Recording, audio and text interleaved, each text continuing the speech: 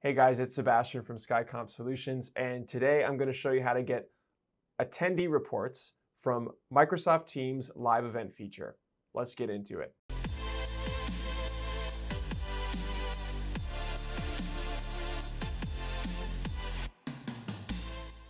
So we're going to open up Microsoft Teams here. We're going to go down to the calendar menu. We're going to go up to the top to the drop-down menu where it says New Meeting, and we're going to create a live event. We're going to do test. We're going to put a title in because it needs a title. We're going to put a little description in so that people know I'm just testing and that they shouldn't join this live event. We're going to go next.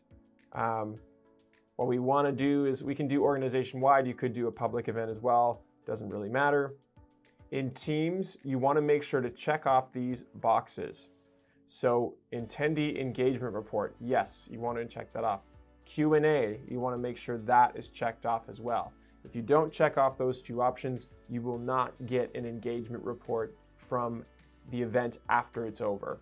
And those come in a form of an Excel spreadsheet, so they download automatically to your computer, or you can go and I'll show you where to find them after the live event is done. So now that we've checked off those boxes, we know that's all set. We know we're going to get those engagement reports. We can go ahead and schedule our event. Here you can edit it. Right now, I'm just going to join it. Perfect. Awesome. So now I'm in the live event. We're going to switch our settings around here.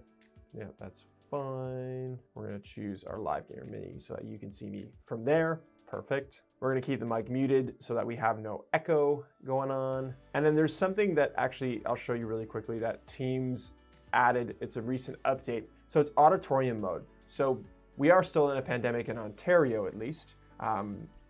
So we can't gather in large groups yet, but there will be a time when we can all get back together in larger groups. Hopefully that's sooner than later. But you can optimize your sound to include in-room audience. So if you have an audience with you in a space and you're using Microsoft Teams, maybe someone's on a Teams call, you can make sure to check that off in auditorium mode. So it's going to stop that echo. It's going to account for audience applause and cheering, and it's going to make that sound good on your Teams call. If you're using a professional live streaming service, they're going to have the microphones and the ability to adjust audio levels and pick up that cheering and clapping as well. So if you're a live stream production company that's doing this as a separate event, you're going to know probably not to check that off.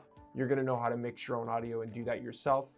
But if you're just putting a laptop in front of you and you have an audience of an auditorium in front of you, it's a good option to check off because it's going to account for all that background noise that normally wouldn't be in a regular Teams meeting.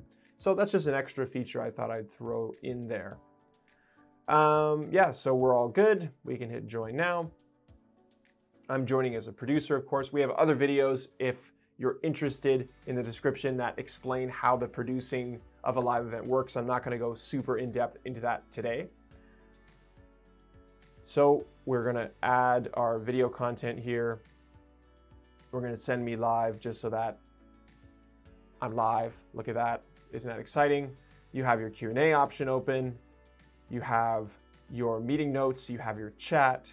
You can add presenters and see who's in the meeting currently. You can change those permissions of these people.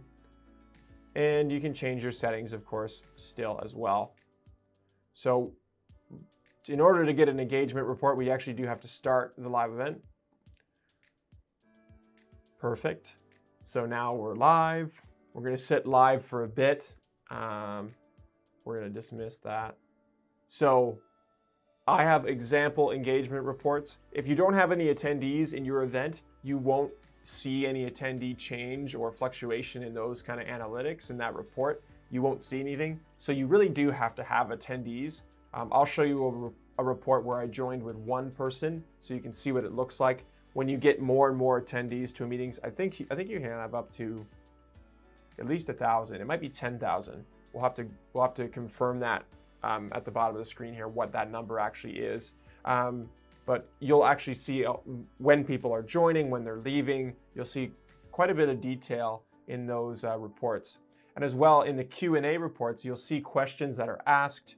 You'll see questions that the moderator pushed forward so that everyone could see. You can see the anonymous questions. So that's a really helpful report as well. I know that working with a couple of people on live events in the past, they really want to see all those questions. They want to be able to answer those and maybe put that in a frequently asked questions section on a website. So having those available to you is really, really helpful. So we've sat in this live event for a bit. I can hit end here, end live event. And remember, we checked off those boxes, so we're going to be able to see those reports. So in order to find those reports, once the event is ended, once you've left that meeting, that event, you can go over to that little block on your calendar where we set it up, right-click it, hit View, scroll down, and you have the live event resources that show up for you. You can go to the Q&A report, you can download that. You can go to the attendee engagement report, you can download that. And you have the recording for attendees. So we have it set up in our administrative settings that it sends a recording to the attendees. You can disable that, and then it won't send the recording out to them. They won't have access to that recording, it's up to you. So we downloaded both of those. We can go to our downloads folder here, and those are the recent ones here. We can open it up in Excel, and you can see it's just me. So I joined and I left. Gives you a session ID. Gives you actually the time as well when I joined and when I left. It shows you the role, which is really, really helpful. So you'll see in the role the attendees if there's any attendees. So that's what that report looks like. We don't need to save that. The Q&A report. We didn't have any Q&A, so you won't see anything there, but I'll show you in the other report where I did do some test chats of what that looks like. Here it is. So I didn't do any very creative conversations. I literally just typed testing and question. So it actually fills the content in this panel here. Gives you a conversation ID. It tells you when the conversation happened, when that chat was posted, and it says who did that. So in the Teams live event feature, when you're asking a question in the Q&A panel, you have the option as the attendee to type in a name. Now, who's to say who will type in what name? They might not put their real name. You can encourage people to put in their real name, but they can type in anything that they want. It doesn't have to be their name. They can also check a box at the bottom to make sure that they're anonymous.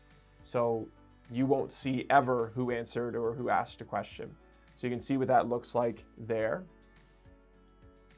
You can see that there's a moderator. So when whoever the host is or a presenter, they can see the Q&A feature. They can type in announcements in that Q&A box that the attendees will see. So you'll see that the content I sent out was testing, very creative again, and you can see that it shows the identity of that person. So really helpful analytics to know. And again, if you're looking to put those questions into a frequently asked questions section on a website, you can easily copy and paste them over. It's super easy to find. And then the attendee report. So this had actually one attendee that joined, so you can see what it looks like. Yep, so it tells you they're an attendee, they joined, and then they left then. So, and you can see who that person was. So it gives you an email and it gives you their full name from their Teams account. If they're joining from a separate browser, if they're not joining from a Teams account, they're going to again have to add their own information, add their email, and then that will appear there. So yeah, that's a basic kind of overview of the attendee report. So I hope that this was helpful. I hope that you could learn something from the live events feature, from the Q&A and attendee reports. They're really, really helpful to have. I know some features in other live event platforms or webinar kind of style platforms don't have this feature easily accessible like Teams does. They really made it really accessible where you could just go in, hit download, and you have your reports. And it automatically generates them once you check off and make sure that you want to generate them. So there's a couple little things in there that you have to do to make sure you're going to get those reports. But once you've done it, you've got them and it's easy. So thanks for watching. If you'd like to see more videos on Microsoft Teams, you can head on over here. And if you'd like to subscribe to Skycomp's YouTube channel and see and get updates on what we're doing, you can head over here and click the bell wherever that is on your screen. Thanks for watching, and we'll see you next time.